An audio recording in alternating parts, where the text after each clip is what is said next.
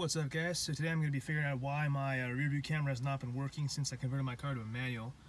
So essentially before, I think I showed you guys in a previous video, but my wiring for the rear view camera essentially, there's one RCA connection that would come over here, it would plug into the head unit over here, and then the positive wire next to it would plug into the positive wire at the head unit. However, since converting that didn't work, so I talked to the guys at Avon if there's any difference between the wiring for the Android head unit with the manual transmission. They said there was. So in fact what you have to do is, further back in the wiring harness for the rear view camera, I'll show you guys right now, there's actually a second sort of positive negative which are optional. I ignored them before because the head unit had the positive terminal built in, but I guess the idea was that these would go to your the positive and negative of your reverse actual bulb, and then that would supply the power. So basically when the power would be received by the reverse light, it would trigger the wire up here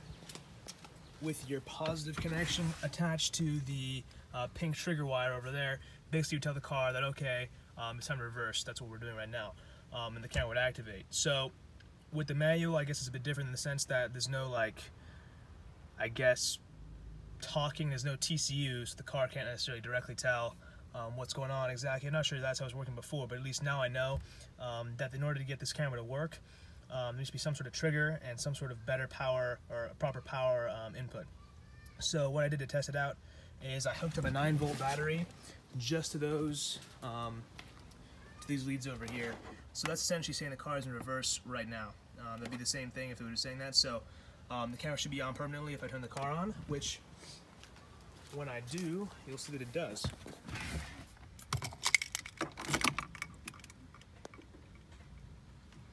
So right now the car thinks it's in reverse. It's getting that signal from the trigger wire. So essentially what's happening is that the 9-volt battery is supplying the power to those wires. The power then activates this trigger wire over here, and the trigger says, okay, now I can display what I'm receiving through the RCA cable at the rear view camera. As you can see, it's pointing up, so it's just facing the top of my house. Yeah, so now I got to figure out how I need to connect those wires back there to the actual reverse bulb instead of that 9-volt battery. Also, in order for this to work, you need to change the mode from Aftermarket camera to 360 camera. Really weird how that's kind of set up, but that's how the guys at Avon kind of told me how to do it, and it seems to work just fine that way. So, if you have a manual transmission car, you have to connect to the reverse tail lights in order to be the trigger wire, for it to trigger the power, and you have to change that to 360. So, kind of annoying. Now, if you're saying it the first time, it's not the most clear thing in the world to do that, so hopefully this video helps you guys out. I need to figure out how to actually connect it to the rear, to the reverse light over there, so I will show you guys that. Ignore the mess of the car right now. I was trying to find that positive, negative wire. I was looking over the entire, car how I wired it, and I was trying to find it, but of course it was right back there, so I didn't even need to do all that. So, ignore that, but I'm going to show you guys which terminal and how I'm going to connect up the wires to the reverse tail light without creating a code, hopefully. That is my goal. Alright guys, check it out. I'm in reverse right now, and the camera's on, but if I get out of reverse and neutral, camera goes away. Just what I wanted. So I've come across this issue where it looks fine, right? Like the camera's working totally fine, but then when I start the car,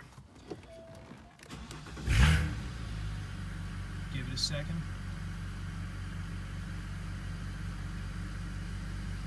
It's getting kind of weird, slowly. It's kind of hard to tell on camera, but eventually, here you can see it now, it's going to cut out completely. Weird, isn't it? So then if I restart that entire process, key out, all that good stuff, back in neutral,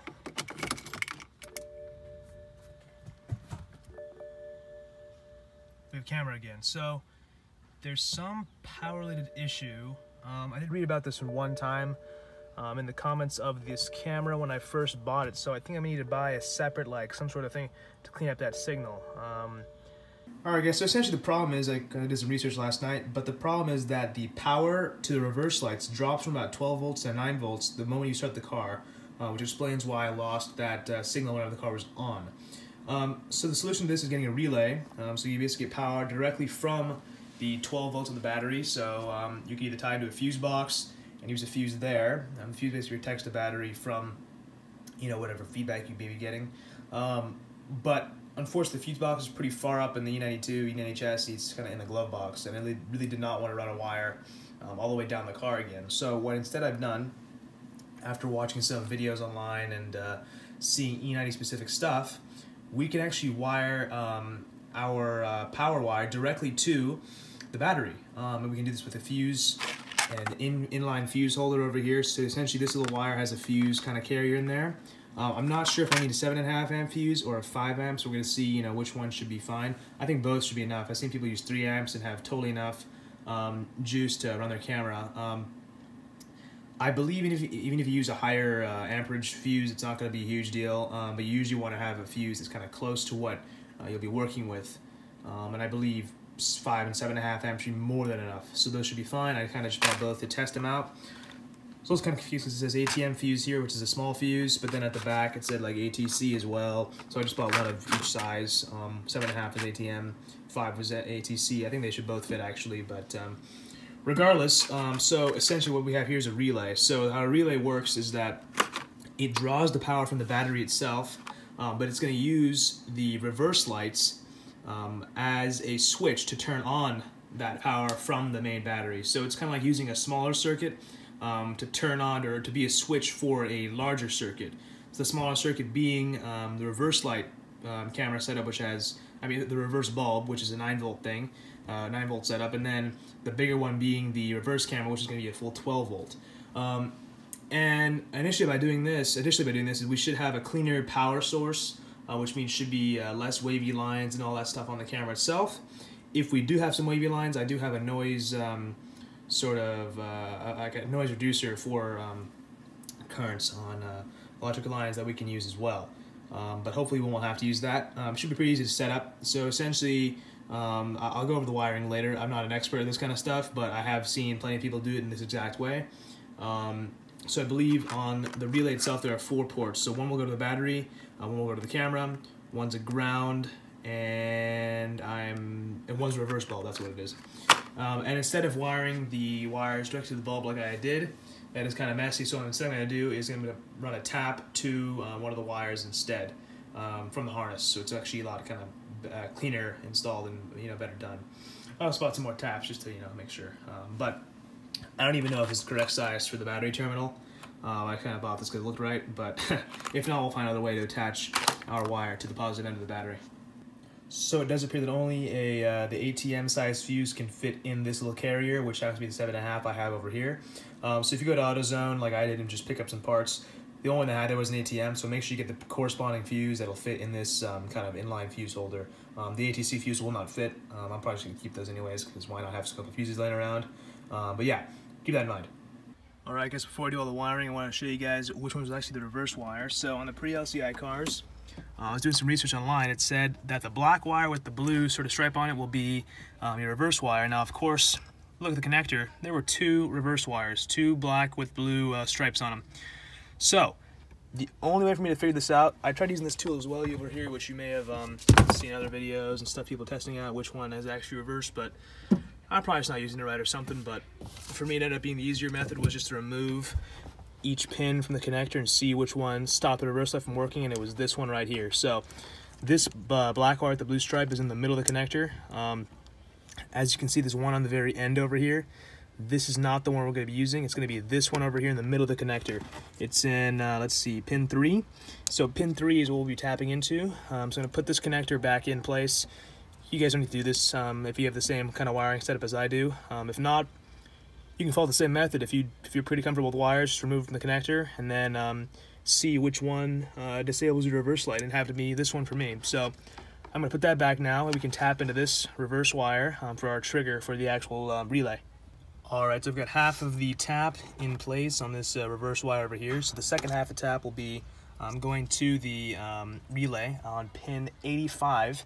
And we're going to crimp it down on that wire, but we haven't set that up yet. So I want to show you guys real quick. I made this really rudimentary drawing. You can appreciate my kindergarten handwriting. But essentially, pin 85 will go to the reverse wire, which we've already kind of started setting up. The pin 87 will go to the camera positive wire. And then both grounds, the ground for the relay and the ground for the reverse camera will both go to the negative battery terminal, or the ground wire from the wiring loom of the reverse light. However, we probably don't need to do that. We can see if we want to on that at that point. But anyways, then the positive, like I was kind of talking about earlier, pin 30 will go to the 7.5 amp fuse on this inline fuse holder over here. I want to put that to the battery directly. I'm going to try and use one of these ring terminals over here, and so we can kind of have a cleaner install. Yeah, that should basically be it. So I'm going to kind of get the wiring down right now, and I can show you guys how it looks after we're done and make sure everything works. Alright, so here's what I got so far. It looks kind of messy, but trust me, it all works out just fine. So, got all the wires hooked up as I stated before, following this diagram right here. I got the fuse working and all that. So, I got the 2 taps, as you can see. It's pretty much as good as you can get it.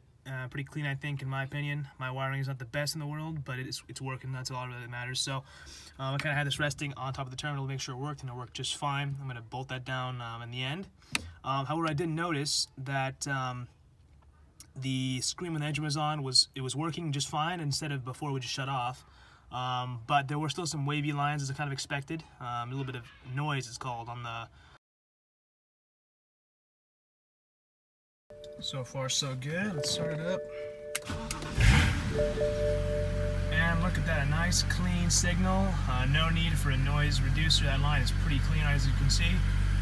Tiny bit of waviness, but I can barely tell, honestly.